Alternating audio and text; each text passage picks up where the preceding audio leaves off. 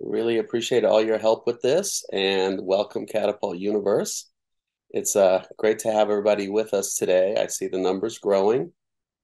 I hope everybody had a great day so far, and I truly hope that the next hour will prove useful for you. So it's not lost on me what it means to spend an extra hour after a long day's work listening to somebody yapping at you across Zoom. And so I hope to get some value across this platform. You saw the title, a little bit tongue in cheek, maybe a little facetious. Do we really need another composite course? You'll see that my email is at the bottom left. I always encourage folks to keep in touch with me. I'll re-put, it'll be on the last slide as well. You'll see it again. So feel free, if anything's not answered by the end of the day, to reach out. I like to make new pen pals whenever possible. So let's jump right into it. Let's see. A little bit about me so you can kind of frame where I come from and decide if my message has any relevance for you. I basically wear three hats. I have three jobs. Probably the biggest, first and foremost, is I'm an educator. I teach at University of Pacific Dental School and have done so ever since graduation in 1991. So yeah, that's 30 some odd years of teaching. Along that entire same time frame, I've been in private practice and continue to be in private practice today.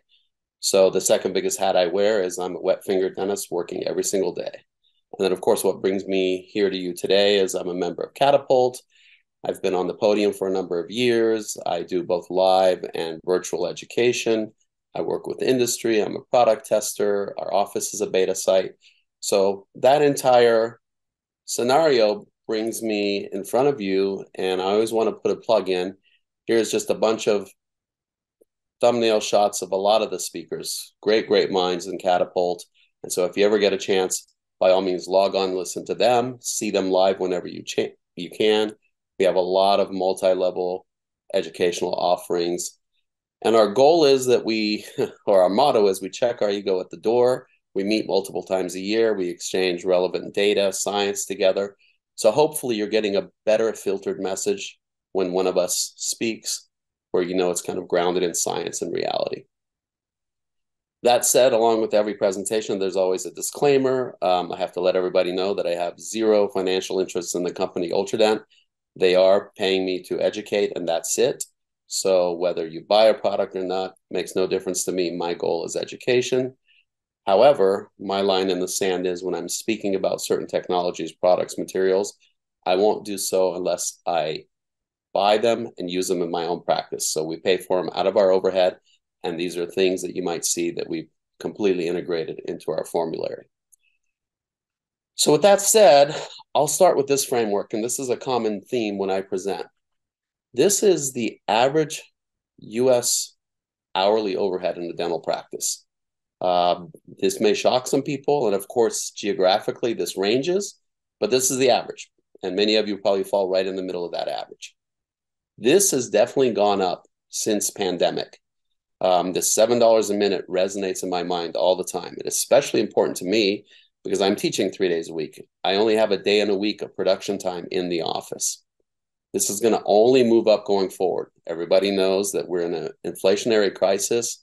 We've seen simple things like PPE, not to mention all our materials, labor costs, everything skyrocket. And especially right after pandemic, we had a lot of governors to us. We had to see one patient at a time, reduce the volume, wait for aerosol to settle. Patients were nervous about getting work done. People were putting off elective procedures. Long story short, speed, efficiency, predictability, how we look at outcomes, how successful we are, all these things, the number of redos we have to do are imperative factors when we consider efficiency and profitability. Now, go back to when I finished school, and this was just a few decades ago, our decision-making process was much easier. If I had to do a filling, I basically had amalgams to choose from in the posteriors, and we were starting to dabble in composites. And we were, with select faculty in our clinic, we would do anterior composites and occasionally sneak in a posterior composite. Fast forward to when I graduated, and we were doing 90% composites right away out of school, even though I would say we were undertrained on them. And then when patients had more breakdown, we had basically two materials to choose from. Gold crowns, or if there was an aesthetic concern, we cut back some alloy and stack porcelain on top of it. We had a couple of cements to choose from, the old-fashioned zinc phosphate, and then slowly glass ion or cement started to come into the picture. And we had copalite as a desensitizer. So I guess the point I'm trying to make is when I first graduated, it was not about materials and material science. To be a good dentist, you had to be technically excellent. We didn't have a lot of choices. Now, if you open your basic supplier catalog, your Shine catalog, you'll see that just on the adhesive page or the desensitizer page, there'll be volumes, multiple, tens and tens of materials, hundreds of materials sometimes. So the contemporary dentist has to look at things completely differently. We've come a long ways and we're moving very fast. So many things to consider.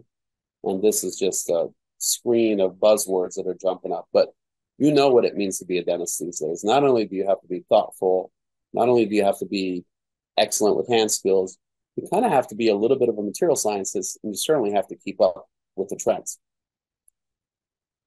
Let's look at this number. This is a report from Delta Dental, big insurance player. I'm sure many people on the call deal with them. This is their National Science Advisory Committee presented this in 2010. And this is not a scientific or an evidence-based report. It's basically their actuaries coming up with data. What they were saying was that, hey, we seem to, because our patients stay with the same insurance carrier, a lot of them keep going to the same doctor. When we follow these, when they're trackable, we seem to be paying for an amalgam replacement about every 11 years and a composite replacement about every 5 years. So how do we reconcile that in the era of white filling dentistry, composite and aesthetic dentistry? Are amalgams lasting more than double the lifespan of a composite? What does that mean? What can we conclude from these? So less than an hour together, we'll focus on some of these biggest challenges, some stumbling blocks in practice. We'll talk about bonding and adhesion. We'll talk about direct restorations, the best way to deliver these, the protocols, and hopefully things that'll help through all classes of restorations from class 1s through 5s. Now we actually have a class 6 as well. We'll talk about the latest in gadgets and materials and get you updated with that. But at the end of the day, when our procedures for these very simple, restorative, direct procedures we take for granted, when they don't go well, they're a tremendous hit to our productivity. We can measure tangible losses in practice, whether it's financial or goodwill with our patients. And so it's critical to be updated on this. And we know that contemporary dentistry can't be done without adhesion. It revolves around adhesion, whether it's direct or indirect. So if I can give a 10-second slide on what we can normally spend an entire day on, this is just a very, very quick update. Over the last 35 years, as adhesion has actually become a thing in practice, we've gone from the first set of generations of adhesives, the 4th generation would be the first set that actually worked, that was effective, that was predictable, all the way through what we call 7th or universals. It becomes a lot of marketing terms. What that means is we essentially went from the 4th generation, which is a 3-bottle product. It was a separate etchant, typically phosphoric acid, separate priming bottle, and a separate adhesive, to a 5th generation that combined a couple of those. The etchant and the primer were combined. To a 6th generation where the, 5th generation where the primer and the adhesive was combined, then a 6th generation where the etchant and primer were combined, to the 7th generation, which now a lot of marketing terms call universals, where everything is all in one bottle. That's literally the timeline in a nutshell. And how do we know which one of these works, which one works better? On top of that, there's lots of stances being taken on how should we etch or condition a tooth. Do we total etch, put phosphoric acid everywhere? Do we use self-etching primers, or do we do some hybrid version of that? There's ongoing confusion about delivery techniques. There's the age-old discussion about isolation and rubber dams. Why do patients still have sensitivity? And when we are doing direct restorations, do we handle that adhesion differently compared to indirect restorations? So many factors to consider, but here's some of the main bullets. I will tell you, I'll stand on my soapbox and say that adhesive brand and chemistry absolutely matter. The R&D and development behind it absolutely matters. Some people are of the thought that it's more the archer, not the arrow. And that couldn't be further from the truth. With this caveat, the best adhesive, when the wrong archer is using it, is not going to work. But the best archer is not going to get great bonds if they're not using an ideal adhesive. So both absolutely matter. What we're bonding to matters. We have to be very substrate conscious. Are we bonding to enamel? Are we bonding to dentin? What's the condition of that dentin? How do we apply the different chemistries? Do we have good isolation, or is it a contaminated field? Even the restorative material that goes on top and how it's placed makes a difference. And of course, curing is an absolute final step. If that's not complete, there's not full conversion, doesn't matter how well we did everything before then, we're at risk. So when we talk about adhesion or bonding, there's a basic ISO standardized testing for it. Ultradent developed this. One of the big things that manufacturers tout is shear bond strength. We've all heard that. We've seen these in the compendiums and literature. Basically, what we get is a tooth that's sectioned in half. We get the middle of it, and if we're going to measure dentin, this composite button is going to be bonded to the middle of the dentin interface of this molar. It's usually a third molar. It's gone through a very precise jig. That means this is a very finite area as far as 12 millimeters. This is bonded, incubated, later put in an Instron machine, and with the shearing force, that button is broken off, and we measure the effectiveness of that glue. How well did it stick to that dentin interface? So why do we get so much variance? There's so many reasons for that, but I'll share with you how complicated this can be. Here are two buttons where you can see the footprint of that composite is gone. Two buttons have been sheared off. And I'm sorry, this side is cut off. But here's a number here. When this one was broken off, there's 30 MPAs, 30 megapascals of force. A lot of people say, well, that's pretty good. I've heard things north of 20 are good, and 30s are certainly good. This one was around 70. So what's the difference between these two? Why is it double? Was it the bonding agent? Was it the operator? Was it the composite? What if I told you that it was the exact same operator in the same lab session with a very standardized technique using the exact same adhesive? And yet you get that much variance. And sometimes the standard deviation is even greater than that. So if you look closely, you'll see where the footprint or the imprint of that button is very matted and consistent on this one. Versus over here where my cursor is, you can see some clouds or bubbles. That alone means that the adaptive layer, that first layer, whether it's composite or body composite, if it had microscopic gaps or bubbles, that alone could have been the difference in such a wide variation or deviation. And that's just one factor. There's tens of factors that factor into the success of a bond and the strength of the bond strength. If you ask people in the know, scientists, researchers, KOLs, this is probably the today's standard. They're going to say, when you're trying to determine how to handle that bonding interface on dentin or enamel, they're going to point towards selective etch, which means that we're substrate conscious. If we have enamel involved, phosphoric acid is the gold standard. If we have dentin involved, we generally would prefer to use self-etching primers. Doesn't mean we can't total etch, but there's certain things that we have to pay close attention to if we're using phosphoric acid directly on dentin. Namely, how long it's on there with precision, and after we wash it away, before we apply our next bit of chemistry, how moist that dentin is. We have to really tighten up those tolerances for total etch techniques to work. Selective etch techniques give us a little bit more flexibility with really slightly more standardized and more favorable outcomes. So in a nutshell, in a lecture that could span an entire 24 hours, let's go over some basic principles. Like we said, phosphoric acid, the gold standard for etching enamel. When we're preparing to bond to enamel, none of the self-etching primers will quite get the same etch patterns, and it's just physics. It's just chemistry. What happens with phosphoric acid, the pH drops below 1. It's impossible to have a pH that low with 6th generation or 7th generation universal products. When the etchant or the self-etching primers are combined with other chemistries, they are generally going to have a higher pH, which means that we don't create the same etch pattern and don't expose the same amount of surface on enamel. So for the best bonds to enamel, we must use phosphoric acid. That said, self-etching primers tend to yield the highest and most stable bonds in dentin. They also tend to reduce the incidence of sensitivity and long-term stability tends to go up.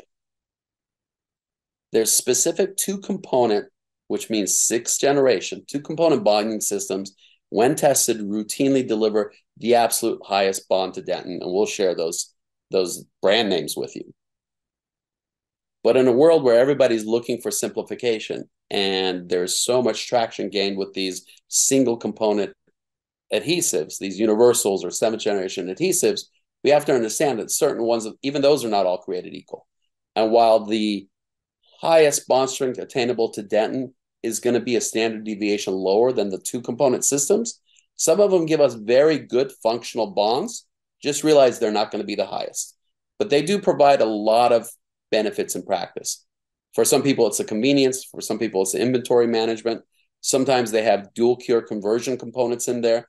They do simplify, but there is a sacrifice in bond strength. At the end of the day, there's no debate about it. Poured bonds equal lost dollars, and we have to understand that. So I think nothing drives that message better than a set of clinical slides. Dr. Jelena Jessup shared these with me, and I'm forever grateful to her. Dr. Jessup is the daughter of the founder of Ultradent, Dan Fisher, and she currently helps run the organization while she's also in private practice. These are slides from many moons ago. I think, in fact, they may have been print film that she converted to slides. But anyhow, patient came into her office. You can see that there's wall-to-wall amalgams here on back teeth. We've all seen cases like this. This is pretty extreme. Not only are they big MODBLs, you can see there's cervical, there's going to be lingual lesions. Basically, these teeth are at risk for decapitation. If there's recurrent decay or leakage, we all know what we would do. We talk about crowns for these patients. However, this patient was not in a position to be able to do crowns. It was not affordable. They had a large family, just wanted to stop the disease process. We all know what we do then as well, right? We tell the patient, hey, start saving up. I'm going to take these off, remove the decay, do some kind of a buildup, try to buy you time, but sooner or later, preferably sooner, we got to get crowns on these teeth. Otherwise, they're at risk for breaking. Well, here she is. Nearly impossible to rubber dam on because a terminal tooth, it's prepped 360 degrees at the gum line. The clamp of the rubber dam will fall into that place. It's hard to get our hand pieces back there. So she's done the best she can as far as exposing the areas, mitigating the bleeding. But you can see how these teeth literally look like they're about to be decapitated. So we all know what happens. We're going to do something that is aesthetic. We're going to try to figure out how to matrix this, build it up. And to Dr. Jessup's credit, she's an amazing operator. She's done an amazing set of restorations on teeth that look like they're near virgin teeth. But as dentists, we all know, yes, that's great. That show moment for the patient where they can see what the teeth look like before and what they look now is a great warm and fuzzy moment. But what really matters is what these look like in 3 months, 6 months, a year, 2 years. And based on the location, the severity of the breakdown, the predictability of isolation, the verification of decay removal, how unsupported those globs or islands of enamel look like, we know under heavy load on the back in an area that's tough to clean, and it's an area that maybe we could not get the same quality bond that we could get near the front of the mouth, we know what these are going to look like in just a few years. So all those things matter. Isolation, the matrix, the confidence in disease removal, all those things matter. But the biggest challenge, can we really actually restore a modicum of lasting integrity or strength with these teeth? And so we all know what these are going to look like a year or two later, right? Well, here's Dr. Jessup's 15-year post-op. And that shocked me. So that doesn't just speak to her technique and skill at the time of placement. That speaks to her ability to manage and deploy or employ the science during the placement of those composites. This is a gentleman with a lot of load on his teeth. These are molars that he's been biting on for 15 years. Look at what those teeth still look like. I will say that without the maximum attainable shear bond strength on those composites, those restorations would not look like that. And by no means am I advocating that we should be doing these heroic restorations left and right. What I'm saying is that there are times where we don't have an option. We can't go to the highest end treatment possible. Patients may not be able to afford the best bonded crown and bridge, or we may want to get them there piecemeal. Or even when we're doing a standard restoration, why not have the best bond strength possible? And I was really enlightened to this when, and in fact, Neil Jessup is director of R&D, is Jelina's husband. He invited a group of our KOLs, a big group from Catapult, and said, hey guys, we're going to have a bonding challenge. Get on a plane, put your favorite two bonding agents, adhesives that you swear by and practice in your pockets, come over to Ultradent. We're going to turn over our instrumentation to you, and we're going to do some shear bond testing. You're going to create these buttons, and you're going to build up some sample sets. We're going to break them off later, and you're going to compare those to what you get with our materials. So we did that. We went in there and we created buttons, and we all went in saying, well, we know that we know what we're doing, and we know that we've chosen good products. We're going to go in there, and by and large, they're all going to be within a range pretty equal to each other. And I was shocked at the outcome. So shocked that I thought, hey, I'm going to run this same exercise at school with our faculty, because there'll be lots of people that'll say, wow, I didn't know that. These are adhesives that we use at our dental school. Up top, you can see there's the Prelude brand of adhesives and Scotch-Bond Universal. This is a multi-bottle system that can be used in kind of a universal format. You can use it as a selective etch, total etch. There's a dual link activator in there. And then Scotch-Bond is kind of the all-in-one, one of the big market leaders, and a fine adhesive. I brought the two 6th generation or dual bottle systems that we know consistently came in first and second. Through all our testing, and this is lots of third-party testing, Peak Universal from Ultradent routinely finishes #1 in shear bond testing strength, and Optibond XTR from Kerr routinely finishes #2, and all of the other ones are followers behind that. So I did this with my faculty, and we did kind of some blind testing where we created buttons. I put instructions on there, and a group of faculty created a bunch of sample sets with materials they were very familiar with, Prelude and Scotch-Bond, because this is what they use daily at school. Many of them use it in the office. So they knew the instructions down cold. They were teachers. They knew how to instruct others on how to use it. And then I wrote down the instructions from the other two and didn't elaborate. So many of them weren't familiar with Peak or Optibond XDR. I basically had written instructions, told them how to create their samples. They did. And my desk looked pretty funny for a week or two when it was incubated. There, the sample buttons made. All the incubators in our biomedical or biomaterial science were being used for something else, so I had to think on the fly. I bought an inexpensive aquarium warmer, put it in there, kept it at about 95 degrees, close to body temperature. And a couple of weeks went by, and we had the second session of our Lunch and Learn, where we're going to test how well our faculty, our colleagues did breaking these off. So it was a nervous moment. They all wanted to see if there was going to be, egg on their face. Of course, this was blind. We didn't share any names. But here's the data we came up with. Here's our 4 sets.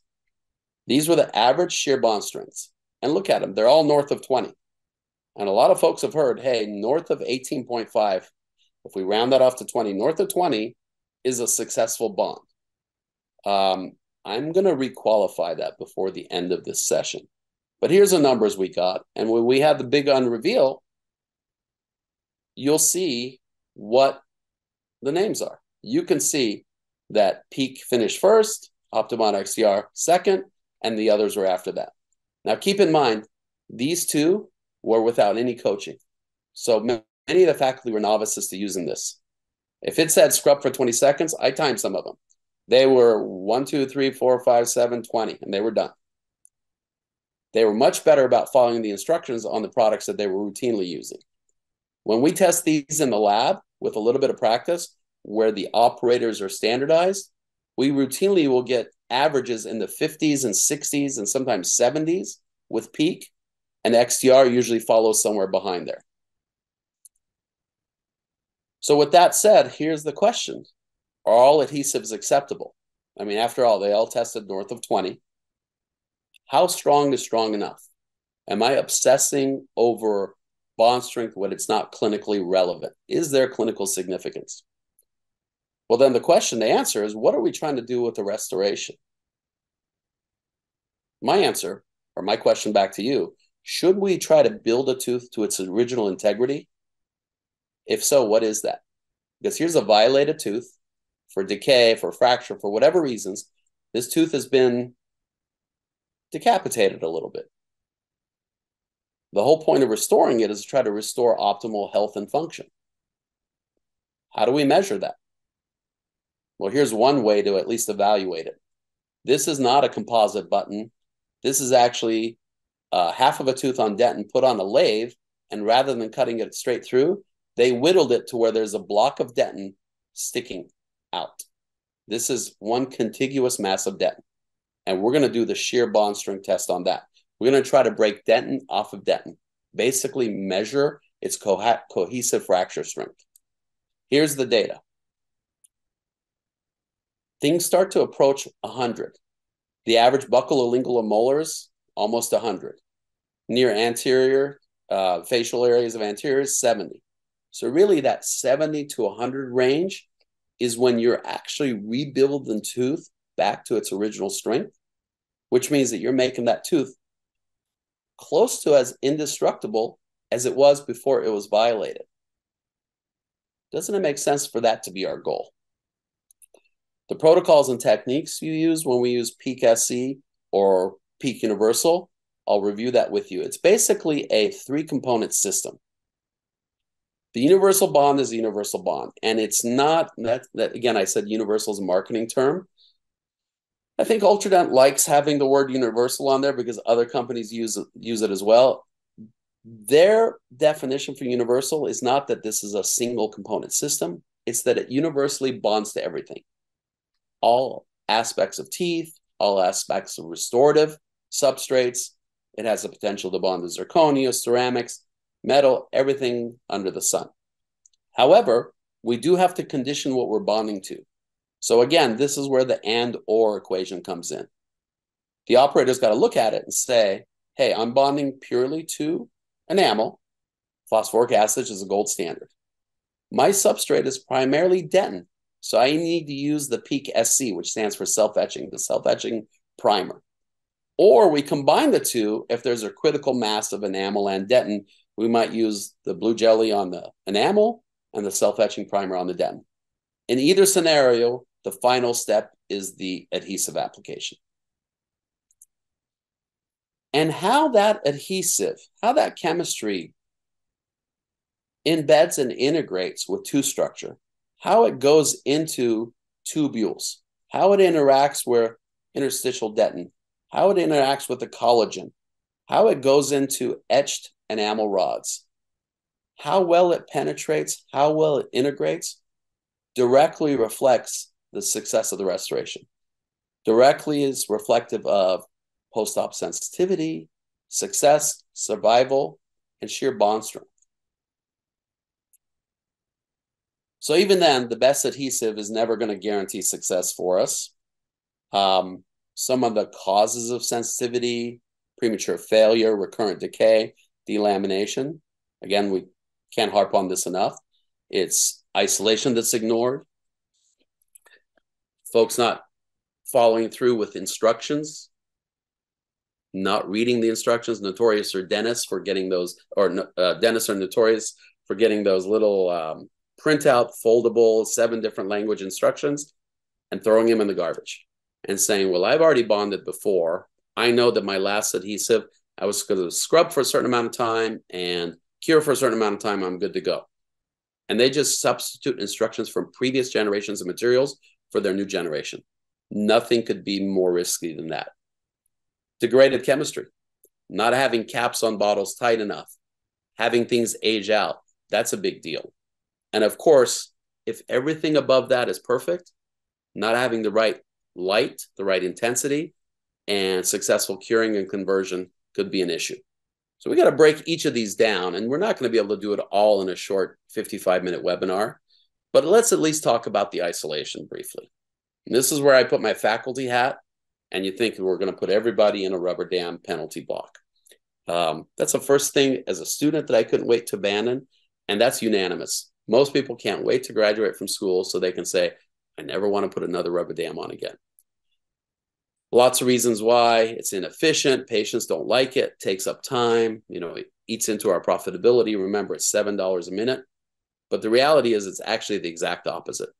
When the field is not controlled well, when there's contamination, you run the risk of premature failure. You run the risk of more emergency visits. You run the risk of patients coming in with sensitivity. All those freebie post-operative adjustments, addressing issues at $7 a minute completely erodes away our profits. But there's no argument from my side. Rubber dams are hard to put on. The nice thing is, these days we've got lots of options. And many of these we've tested and done some evidence-based research at school. There are things like the umbrella from Ultradent. There are dry shields, isolites, lots of technology out there that can get the tongue, cheeks, and gums away from the teeth and create a negative vacuum, get better retraction and isolation for us. So these are much faster to use, can be useful, and you pick and choose a particular device based on if you're working more in the anterior or posterior and patient comfort-based decisions. But these are great. So I'm not saying everybody has to go backwards to rubber dam, but it's important to utilize some of these technologies because they'll actually speed up your treatment. You'll actually increase your profitability while improving outcomes, reducing redos. We can show you lots of data and research on that. That's, again, a conversation for a longer discussion. But trust me when I say adding these things will be a coup to your financial success. So what's the reality in practice? What kind of fillings do we place? Here's a breakdown. This is what we all do. Almost half of the restorations we do with direct composites are going to be class 2s. Almost another quarter are going to be class 1s. And then the balance of the pies, the smaller and smaller pieces, are all of the others. Class 3s, 4s, 5s, class 6s, which are those erosion pits on molars. We won't be able to cover all of these, but the principles we talk about basically can lay themselves over all these restorations. Here's what convention says. This is how I was trained. That when you have a bigger class 2 composite, for example, that you can choose to put a thin layer of flowable at the bottom of the box for a number of reasons that I'm not sure I definitely understood. And I know a lot of people are still vague on this. And then you would start to build your composite in increments, 2 millimeter increments or less, and ideally kind of cross stack this instead of bonding both walls together and build this up. We did this because if we put a layer equally between 2 walls, as that composite went through the conversion and shrunk, you would get shrinkage stress pulling those 2 walls together. And that could be bad for a tooth. So by not linking the walls together and only bonding to one wall at a time, we would largely mitigate that. Of course, manufacturers the whole time are developing better and better composites with different filler profiles where we've reduced shrinkage stress and just overall shrinkage dramatically, but we can never eliminate it. It's always there. Even the best modern composite, it's somewhere hopefully equal or less than 2% total volumetric shrinkage, but it's there. It's something we have to be aware of. And we will build this up and eventually have our final capping layer and try to make this look good and function and last.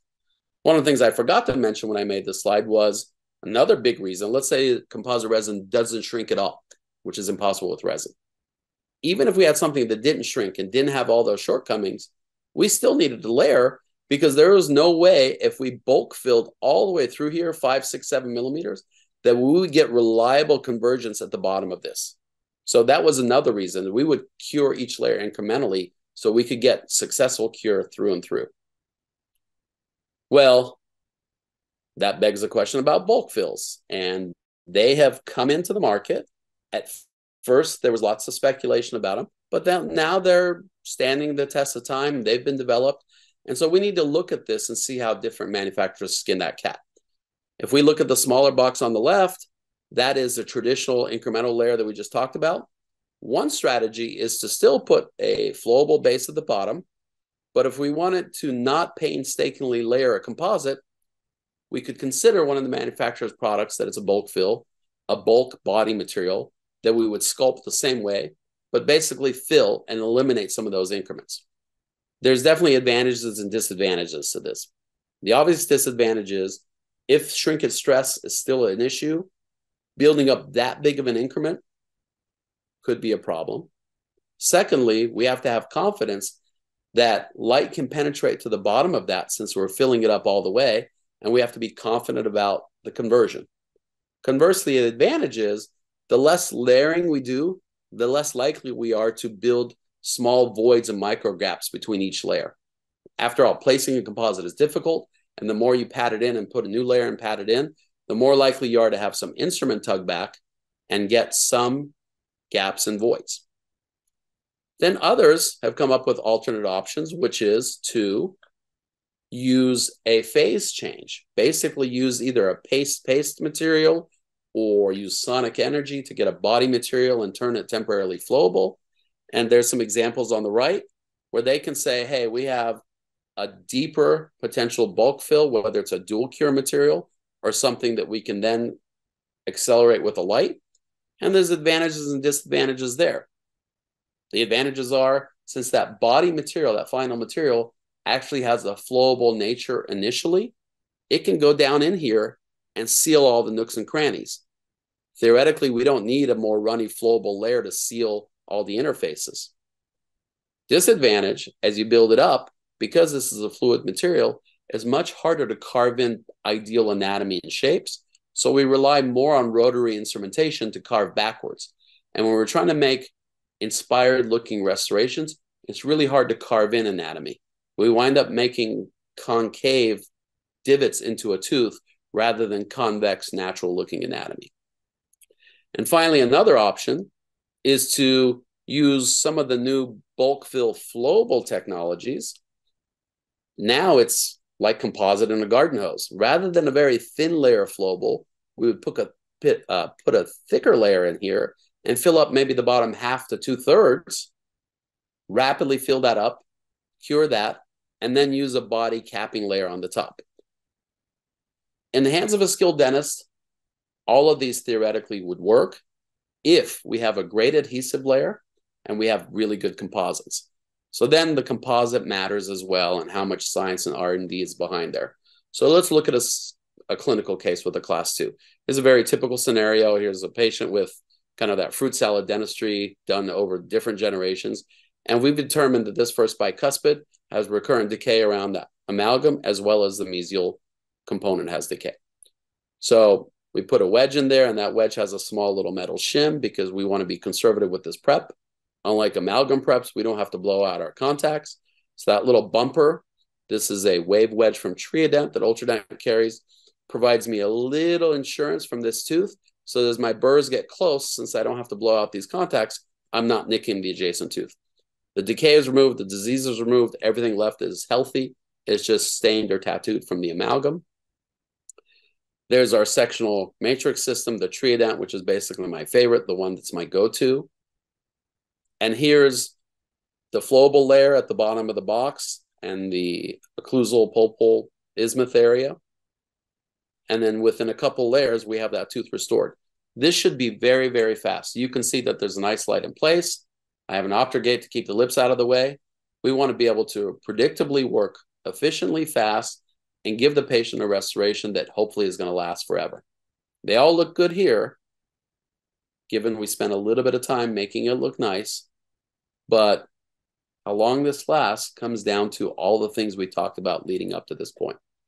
So how to make these things look good. And when a patient sees this, I always show them before with an intraoral camera, a during, so they can see the stain and decay and disease, and an after. Inevitably, they look at it and say, wait a minute, when can I do this tooth? When can I do this tooth? It just goes on. So good dentistry tends to beget more elective dentistry. So you notice we talked about a sectional matrix system. Here's a Triodent system. If you haven't tried it, or if you're not happy with your sectional system, or better yet, if you're still using Toffelmeyer's and those types of matrices, definitely invest in a 3D system. This is the one that I think is the best in the market. It comes with its useful tool set, the expanding pliers that can get around any molar. And what's really cool is this articulating set of pin tweezers that allows you to put all their little intricate bits and pieces, wedges, sectional bands into place very easily and effectively. The thing for folks need to understand is there's a paradigm change between composite dentistry and amalgam dentistry. With amalgams, The way we got a successful contact, which is always a pain point for composites, is we would put our band in and just wedge the heck out of that tooth. We would try to soften the PDLs on the two teeth, separate them out, wedge that tooth open, and that space that we would move would make up for the thickness of the band. All the while, as we condensed amalgam in there, it would bubble out and it would burnish against the matrix band. Because the box and the prep were blown out, we could then get in with our carvers and shape and carve the edges and try to give anatomy, try to give a convex marginal ridge and a proper embrasure so the teeth would be anatomical. Early amalgam or composite adapters who started to use composite but use it with amalgam-based technology wind up getting very inferior contacts until these sectional systems came around. It's really critical to understand that the sectional ring is what gives us the space. That's what takes place of the wedge. The wedge is mainly there. While, yes, you can wedge a tooth apart, it's mainly there to create our gingival seal. You want that wedge to seal that sectional band against the gingival aspect of that tooth, against the buccal and lingual, so we have less trimming and finishing to do, because cured composite is a whole different story than unset or partially set amalgam that's carvable. Again, let's look at some clinical cases. There's a big trend these days to try to simplify shading. And I think that's amazing. Trying to come up with these omnichromatic composites that derive color based on their filler profile from the adjacent tooth. So we don't have these complex 30, 40 shade composite kits where we pay a lot of money, wind up using the same 2 or 3 favorite shades, and a lot of the other expensive composites go extinct. They basically run out their shelf life and they go bad and we have to toss them. So I think that's a great thing, trying to simplify shades and use some of these universal coloring schemes. Here's just an example of a tooth where we've just picked a universal shade that's supposed to derive color. And you can see, yes, we can see where the filling is, but this is magnified 50 times. Inside of a mouth, when you give a patient a mirror, they're going to look at that and say, wow, that tooth looks like it wasn't restored. Of course, a big part of it is putting reasonable anatomy and polishing it, but these are great. So I will jump out of the presentation real quickly just to show you a video, because one of the composites I'm very hot on right now is from Ultradent. Transcend Universal Composite. Perform restoration in just one step. Transcend Composite's universal body shape blends with almost any tooth color without the need for a blocker, allowing you to use one shade for the majority of your restorations. It's not magic, it's science. Instead of relying solely on traditional pigments or on particle size alone to create different shades, Transcend Composite uses resin particle match technology. The closely matching refractive indices of the resin and particles allow the composite to take on the surrounding tooth color, creating a beautiful shade match for your restorations. Plus, the Super Nano Hybrid formula gives Transcend Composite excellent handling properties, sculptability, gloss retention, and the flexibility and strength you need in a restoration without sacrificing aesthetics. For cases that call for a layering technique, or if you prefer to layer your composite, Transcend Composite also includes 6 additional shades, 4 dentin shades, and 2 enamel shades that take the complexity out of layering. Transcend Composite, Ultradent quality, and our most simplified shade system yet.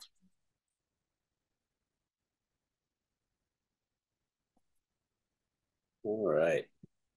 So I don't usually like to run a commercial, except that video actually puts it pretty clearly. And in a short period of time, it probably would have taken me much longer to describe the technology behind that. Long story short, I've been using it in the office, and you can see that even in the master kit, there's maybe 7 total shades. You can get most of your meat and potatoes based posterior dentistry done just with that universal body. But of course, there are some universal dentin shades, basically 3 shades of dentin and a couple of shades of overlay enamel that allows us to pretty much handle almost any complex aesthetic case that we need to tackle in the anterior zone as well. So it just simplifies inventory. It's easier for us. It's easier for our assistants. It's more economical. We're not throwing away material that's getting expired. So something to look at if you've been looking for a new composite. At the end of the day, like I said, no matter how well we place that composite, we've got to be able to bring it to a nice finish. There's lots of different finishing products and materials out there. There's discs, points, cups.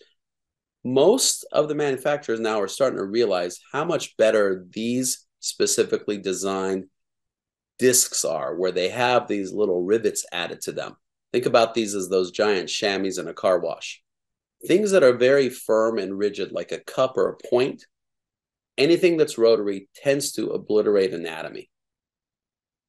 These flexible discs, and these are the Jiffy Naturals from Ultradent, other manufacturers make similar products, will tend to bend and move into the anatomy without wiping the anatomy away.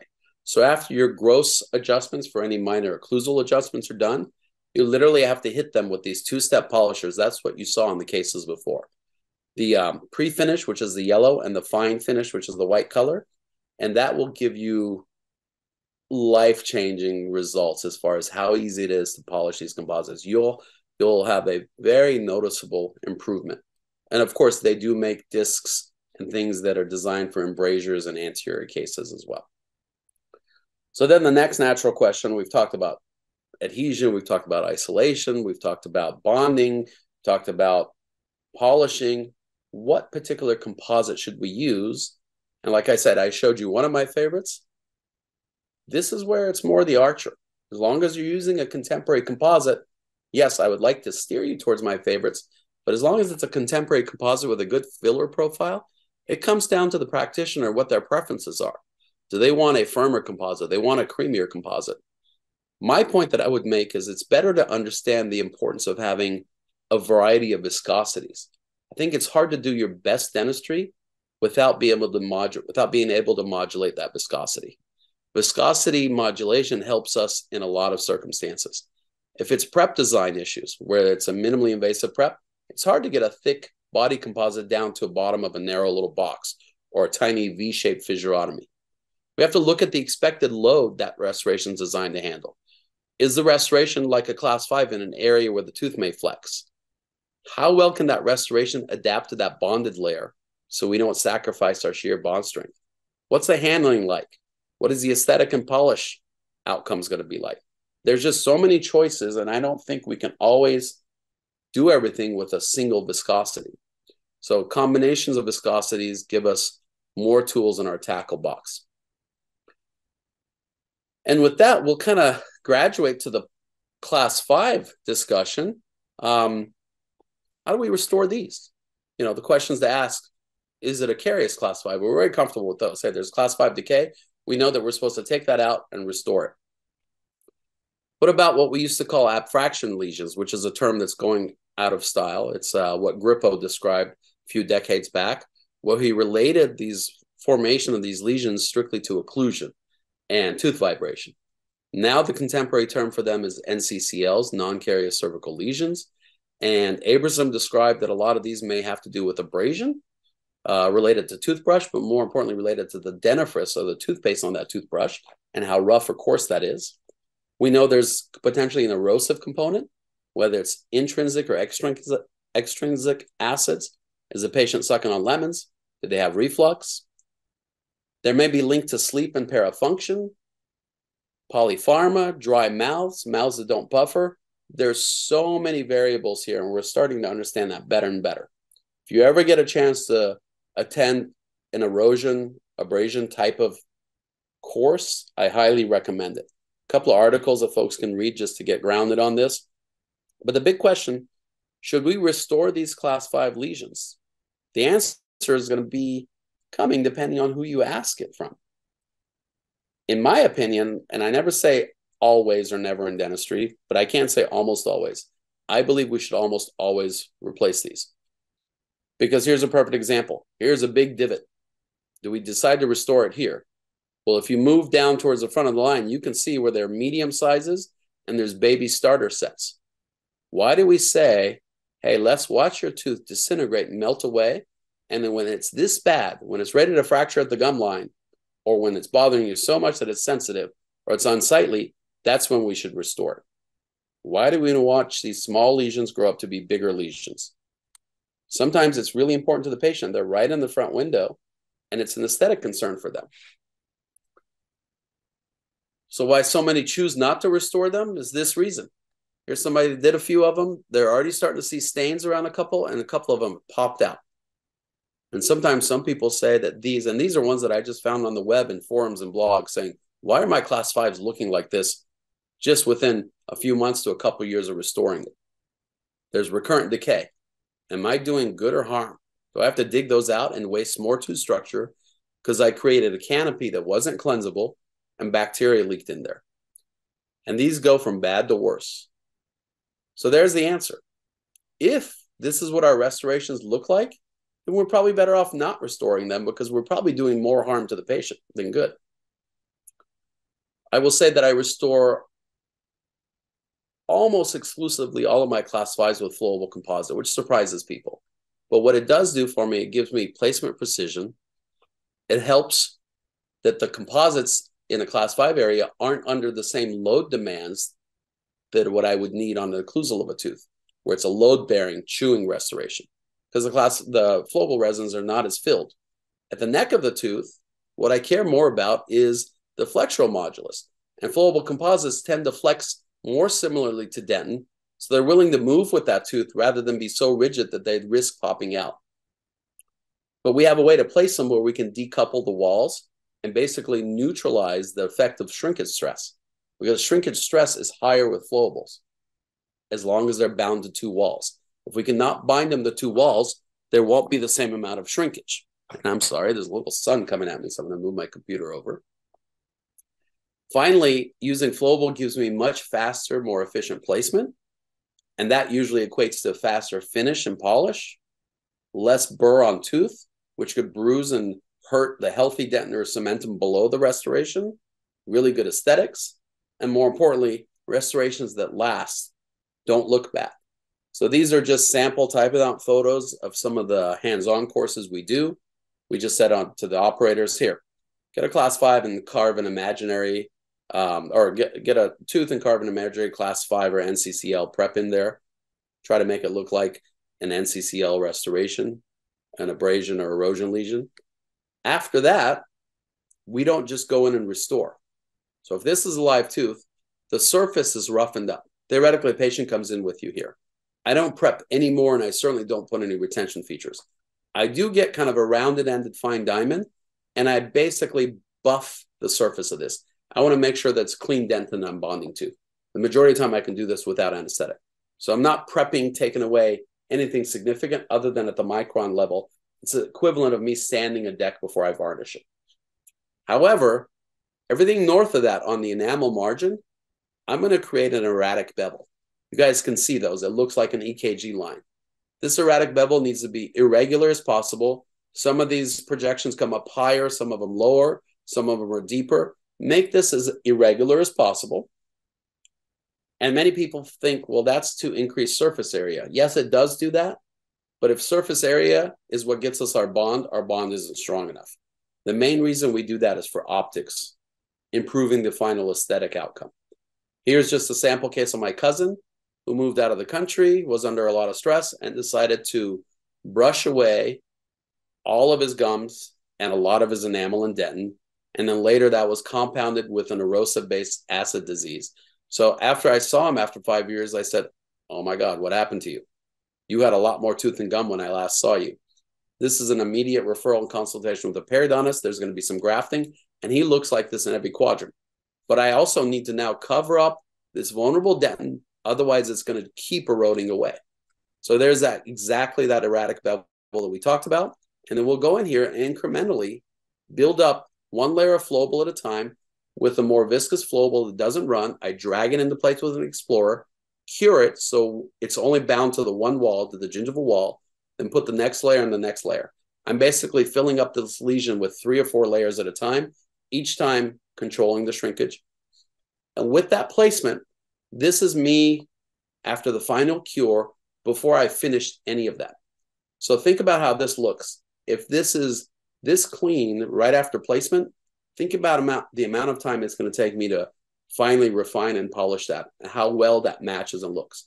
We can crank these out 5 to 10 minutes per restoration. So if somebody has 12 of these in their mouth, you can restore the entire mouth if you're not having to use anesthetic very quickly with creative isolation devices.